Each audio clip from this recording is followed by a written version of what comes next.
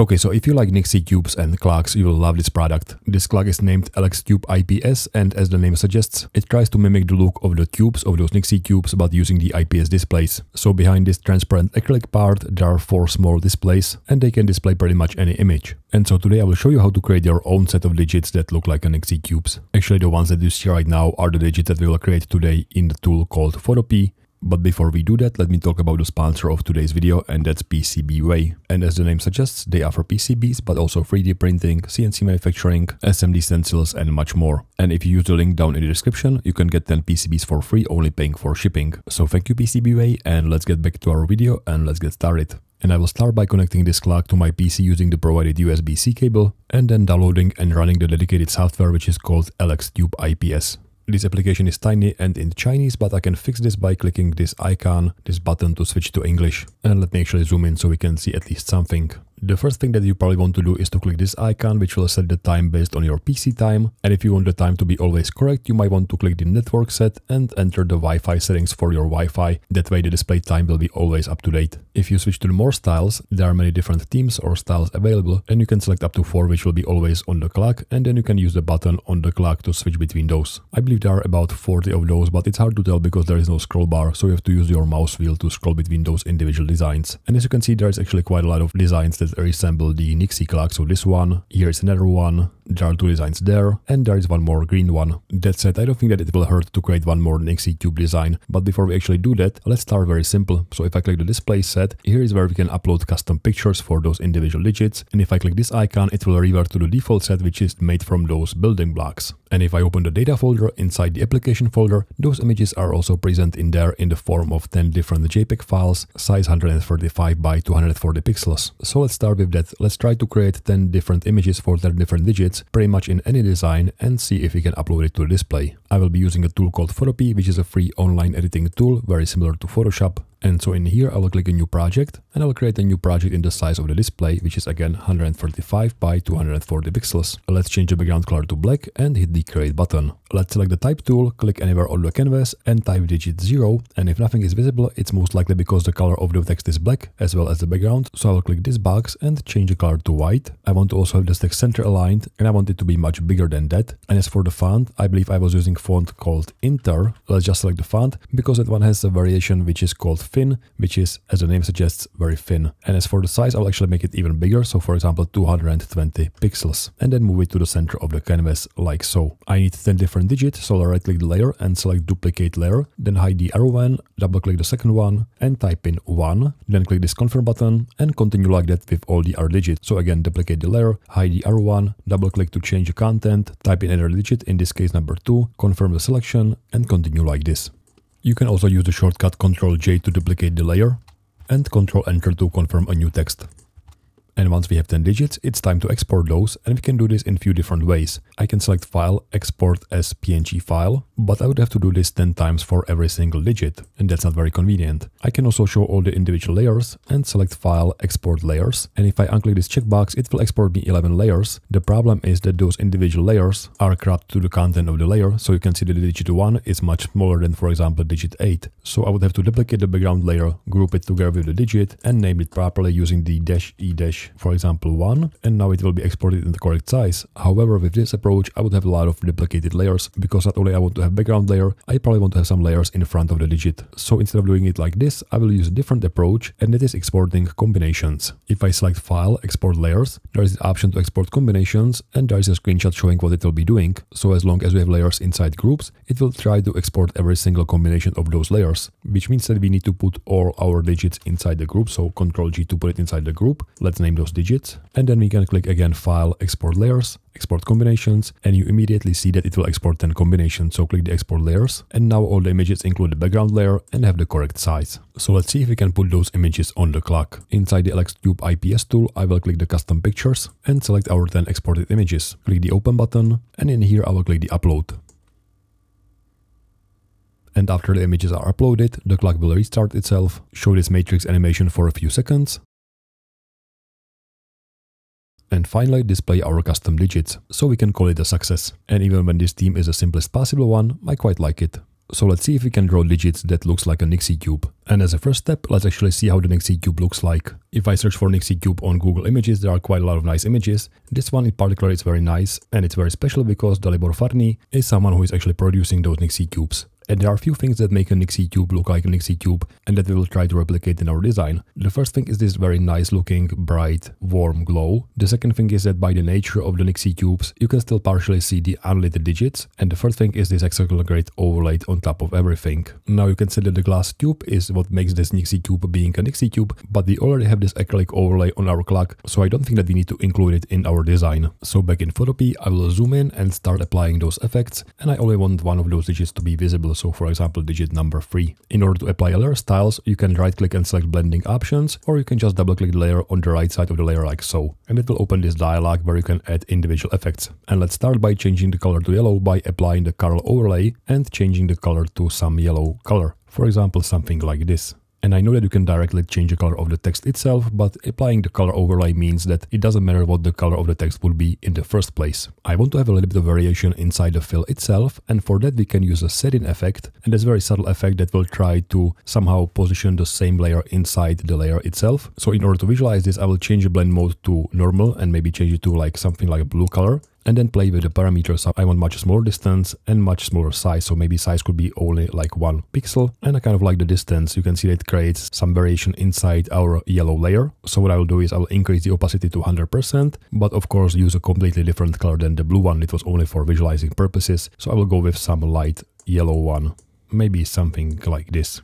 So again, this gives us a little bit of highlight inside the fill of the shape. Let's add the glow, and we will actually add multiple glows, starting with the outer glow effect, which kind of makes sense, because again, it's a glow. But I will change the blend mode to linear dodge, which doesn't seem to make any effect right now, but it will make a lot of effects when we start applying more of those effects on top of each other. I will increase the opacity all the way to 100% and maybe change the color to more orange one, so maybe something like this.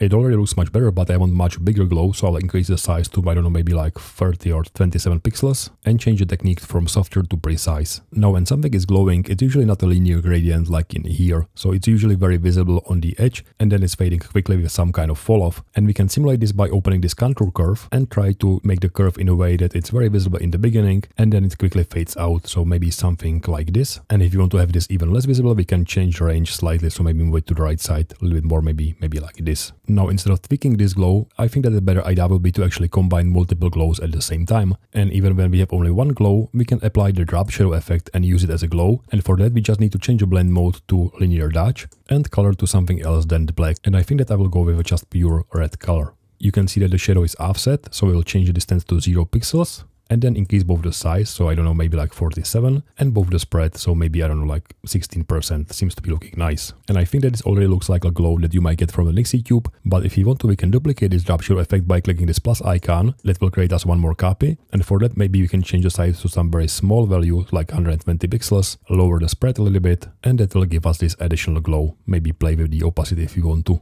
And I think that I like how this looks like, so I'll click the OK button and put this in the middle. Let's apply the same style to all the digits by right-clicking and selecting the layer style copy, and then selecting all of those and right-clicking and selecting the layer style paste. And if I show the other layers, you can see that now this layer style is applied to all of those. The next item on the list is displaying the unlit states over the lit states, so I'll duplicate this group by right-clicking and selecting duplicate layer and rename this to unlit states. I will actually show all of them, select all of them and select layer style clear, and I want to do a few things. First thing is that those numbers should be black because they are not lit, so I'll double click the layer, select the layer style and apply the color overlay of the black color, then hit the OK button, copy this layer style, so layer style copy, and paste it to all the layers, so layer style paste. But as you can see, those are covering the lit state quite a lot. The first thing is that I will make those digits thinner, and that is by applying the stroke effect, so double click this effects and apply the stroke, but instead of growing outside, I want to grow inside, and I want to change the color to white.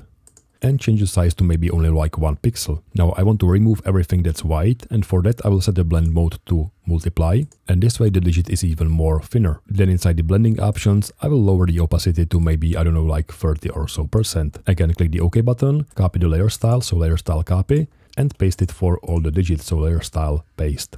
And this looks much better, but still not perfect. I want the visibility to be based on the background image, so based on the glow. So over the currently displayed number, it should be almost invisible and it should be visible on the outside. And thankfully there is an easy way how to do that. If I open the blending options for this group by double clicking in here, there are those two sliders. So blend if gray, which means grayscale for the current layer and for the background layer. So when the background layer is white, meaning very bright, I don't want to see those digits, so I will move this slider more to the left side, and you will see that those digits starts fading out as I move the slider more to the left side to the point where they completely disappears. If I move it to the right side, they are appearing again. So I want something like this, but I don't want to have a harsh transition. I don't want to have a sudden jump. So what I can do is I can press the Alt key and actually split this slider into two, meaning starting point and the ending point. And as you can see now, there is a smooth transition between displaying and not displaying this layer. And I think that something like this looks very nice. We can nicely see the currently lit digit, but we can also see a hint of those unlit digits. And the nice thing is that I can show a different digit, so for example digit number 7, and the unlit state will automatically adjust the transparency based on this background layers. So the currently lit layer will always be fully visible, and all I have to do is to only show a different digit. Okay, so the last thing that's missing is this hexagonal grid overlay on top of everything, and for that we need to create some pattern first. For that, let's hide our digits and our unlit digits for a minute, zoom in a little bit more, and we want to draw some hexagon. So I'll right click this rectangle and select parametric shape, set the color to be the white fill, number of sizes of course 6, and maybe we can add a little bit of rounding, so maybe 2 pixels for the rounding. And let's draw the hexagon while pressing the shift key button so it will snap to some predefined angles, or maybe something like this. In order to create a pattern, we need to repeat this shape multiple times. So what I will do is I will duplicate this shape by either right clicking and selecting duplicate layer, or I can as well drag it with the Alt key pressed. And I will move it maybe to this position and duplicate it one more time. And then I will duplicate this one, so we have like a base of our patterns. I'm mainly looking at the spacing of those hexagons, and this looks nice to me. Since our pattern will be in the shape of the rectangle, we need to find out the size of this rectangle for our pattern, and we can do this by observing the shapes. So if I look at this pixel and I want to move in the horizontal direction, I will look for the next occurrence of this pixel, and I think that this is the one. So this will be pretty much the width of our pattern. So this will be the width of our pattern. As for the height, I can do the same thing. So here is 1 pixel, and I will move in the horizontal direction until I will find the same pixel, which is most likely this one. So this will be the height of our pattern. You can see that for the height of this pattern, it's the height of one hexagon plus the spacing, which is 2 pixels. For the width, we can say we can start in the middle of one hexagon and end in the middle of the next hexagon. So this is the same size as this one on top. With knowing that, I can draw a new rectangle, so select the rectangle tool and draw it in the size that we've just shown. So for example, going from here to the right side to this pixel, and then bottom to include both the 1 pixel on top and 1 pixel on bottom below the hexagons. I will change the fill color to be black and move it behind our hexagons and maybe hide the background layer. Now in the normal version of Photoshop, you can just select the selection and then select edit, define new pattern. This is unfortunately not working in Photopea. In Photopea, you have to have the document size matching the pattern, which means that in order to create a new pattern, we have to create a new document. So what I will do is I will control click this layer that will load the transparency of this layer, so pretty much the size of our pattern, or I can just select the selection tool and select the same area, and then I will select edit, copy merge, that will copy the content of all the visible layers and create a new document, so file new. And hopefully the size will be taken from our selection, which seems to be the case. So hit the create button, paste our content, so now it's just a pattern, and now we can finally select edit, define a new pattern. That will create a new pattern, as you can see in here. We don't need this document anymore, so I can just close it without saving. And inside our main document, I will most likely deselect everything, group our layers for forming the hexagon, and hide this as well. And instead I will show background, our digits and unlit digits. Zoom out a little bit, and let's create a new pattern fill. And we can do this by clicking this icon, this circle, and selecting pattern fill. And for the pattern itself, let's select the one that we have just created, so it's this one. Now this pattern is made from white and black color, and we don't want to have the white color visible, so I'll change the blending mode to multiply, and now we can see both the pattern and the background. I feel like the pattern is visible too much, and we can apply the same technique as for the unlit states. I will double click the layer to open the layer style and lower the opacity a little bit to maybe like, I don't know, 30-40%. But at the same time, I will also use these advanced blending options and split this slider into 2 by pressing the Alt key, which will cause the pattern to not be visible over the highlighted states and only be visible outside. If I want, I can also make this pattern a little bit smaller by opening the properties and changing the scale to some smaller value. And I kind of like it when it's a little bit smaller, maybe something like this. And that's pretty much it for the designing of of those digits, let's try to export those. But if I go to File, Export Layers and Export Combinations, you can see that we have 500 combinations because we have 10 digits for the lit states, 10 digits for the unlit states, and then our 5 shapes for the hexagon pattern. And that's definitely not what we want. So what we need to have is only one group and everything else should be ungrouped, and we can do this in a few different ways. Probably the easiest way is to save it as a new document and then delete the hexagonal pattern shapes and merge these unlit states by going to Layer, Merge Layers. You can see it looks kind of strange because the blending mode is not being applied, so I have to change the blending mode to be multiply, but you can see that our advanced blending mode was not applied, so I have to double click this layer again and make sure to set the same blend options, and I believe it was looking something like this. So at this state our document is ready to be exported. Again, go to File, Export Layers, Export Combinations, and we have 10 different combinations, so I'll click the Export Layers. And so here we have our digits exported as 10 individual images. So all that's left to do is to jump into the Elekstube IPS application, click the custom pictures, select our 10 digits and click the open button. Then click the upload button. And same as the last time, after a few seconds, we should see those digits displayed on the clock itself. Obviously at this point you can tweak the size of the hexagonal pattern, the visibility of those unlit states and the size of the glow for the main digit. But what I would like to do is to create a variation with a different color. Maybe having a green glow or blue glow instead of this yellow glow. So let's try that. And the first thing that came to mind for changing the color is the hue saturation effect. So I will click the circle and add the new hue saturation effect, and I can drag the hue slider to change the hue, but as you can see it kind of looks strange. I mean, this is blue glow but it doesn't look right, and this is green glow but it doesn't look right either, and so this is probably not the best way how to do that.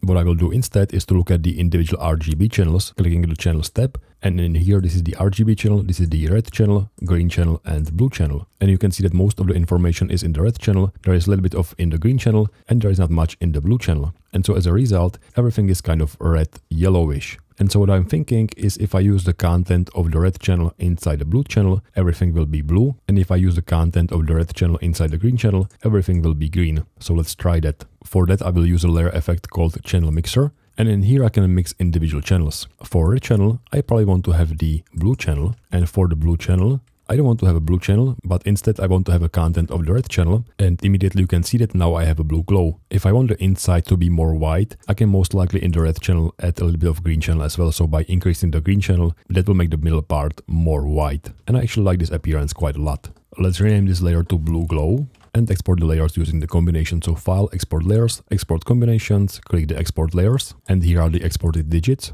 And this is how they look like when you upload them to the clock. You might have noticed that I've made the hexagonal pattern overlay a little bit bigger. I'm not yet sure which version I like more. In a very similar way, let's create a green version of those digits, hide the blue glow layer and add a new channel mixer layer. This will be green glow, and same as the last time, inside the red channel, we don't want to have a red channel, and you can see that immediately as I change this to 0%, everything looks green, because now pretty much all the content is inside the green channel, but it's kind of dimmed. So inside the green channel, I will not use green channel, but instead I will use a red channel, which will make it much brighter. But I feel like that at 100%, everything is oversaturated. So I'll just lower this to maybe like 80% or so, and maybe add a little bit of green inside. And then back inside the red channel, I will also add a little bit of green in there. Most of the highlights for the fill layer are inside the blue channel, which means that I can also increase the blue channel to the maximum value to show those highlights inside. And I think something like this looks nice. Let's export those digits one more time.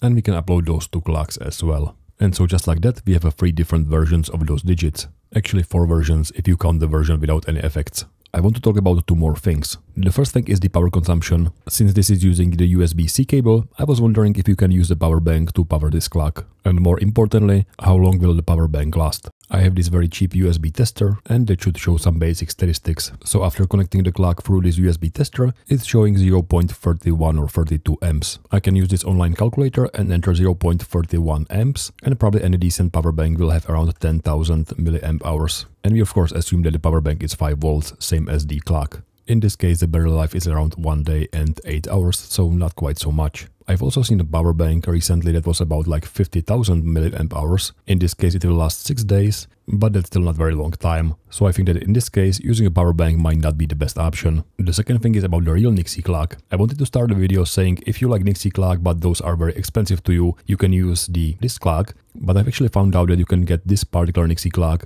including cubes, for around $130, which is quite surprisingly cheaper than the IPS clock, which costs around $150. I mean, on the official Elekstube website, it's listed for $85, but unfortunately it's sold out there for both the black and white version. As for myself, I like both clocks. I like the real Nixie cube clock because the look of those Nixie cubes cannot be simulated by anything else, and it simply looks great. On the other hand, I like the IPS clock as well, mainly because you can customize it to your needs, you can even create your own set of digits, and if you want, you can have a different theme every single day. This is actually the cheapest clock that the Elekstube offers. You can also get the version with 6 displays, where those displays are sticking out and they look a little bit more like the Nixie cubes. And that's all for today. If you create your own set of digits, please send me a link. If you have questions or comments, please put those down in the comment section. Thank you very much for watching, and I hope to see you soon. Thanks and bye.